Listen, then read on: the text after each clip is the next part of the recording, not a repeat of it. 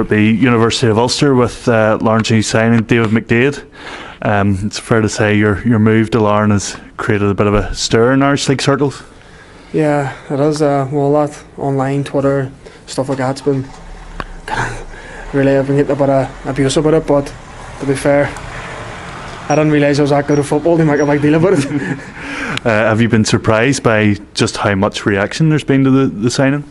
I honestly have, but it's probably just because, as you say, you're meant to sign for a Premiership team and you don't. So, Larne's First Division, they're asking why. I suppose that's maybe a good place to start. You know, how did the process for your move to Larne come about? Who first spoke to you? All that sort of thing. Well, that's exactly what it was. Tiernan was the first person to ring me. I was a week after the season was finished, and Tiernan rang me. And to be fair, he told me this whole story about the club, where it was going.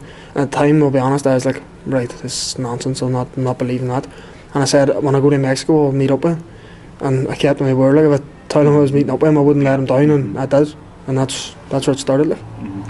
Were you sort of taken aback that a manager from a club in the Championship would be trying to approach you with a view to sign him? I'm not surprised really, but I knew Tiernan from being at Glentoran, and I knew from, because he's Jared Little's mate, and I knew that his style of play, and I knew obviously Larne would play football, and he told me that. But no, sure, no one's better than any club, like, and I wouldn't rub my nose up at anybody. Like.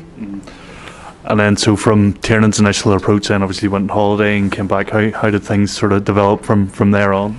Well, I told him I would meet him and the new owner Kenny.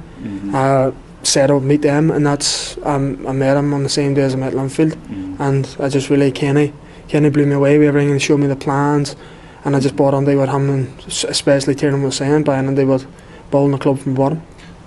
Kenny's a difficult man to say no to at times, isn't he? What did he tell you about what he has planned for the future of the club? No, it's just the fact that they're building a new stadium, building a new pitch, building from the youth really the whole way up. And for someone like me who's 26 now, coming 27, it's you're going into the prime year. So I sort of want to stay at a club for a couple of years, and nearly end my career somewhere. Do you know what I mean? But so I'm going to stay here for a couple of years and see how it goes.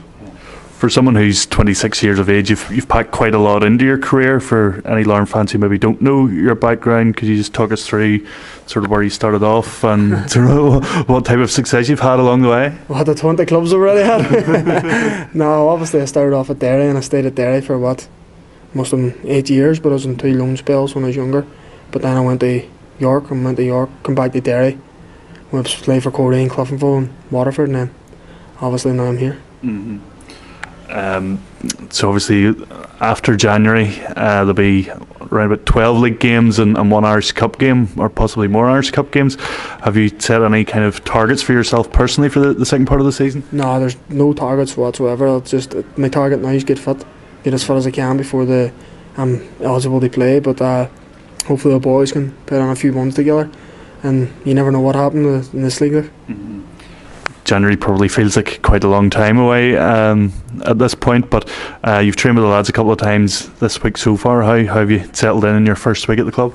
To be fair, they've all made me feel very, very welcome.